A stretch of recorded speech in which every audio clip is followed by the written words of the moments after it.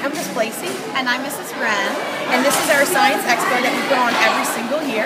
This is our 8th year in partnership with PECO, who gives us a little grant to help us with this, and this is our 7th year holding this expo. The children start this project in February and work for 4 months at home doing this project, and then they bring the projects in.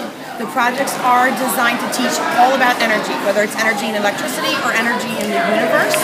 This year's also been special because Miss Lacey took a group of 13 students to the Philadelphia Science Festival. We were the only middle school there, and the whole time we were there, the kids were constantly asking what college they are teaching from. So we were very, very proud of what took place there.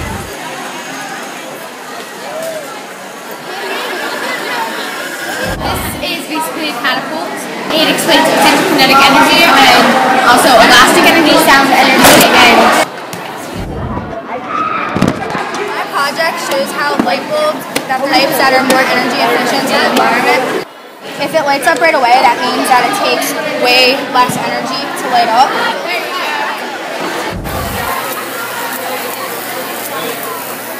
Tonight, we're actually going to the Franklin Institute to receive an award for all of our work here at the Expo.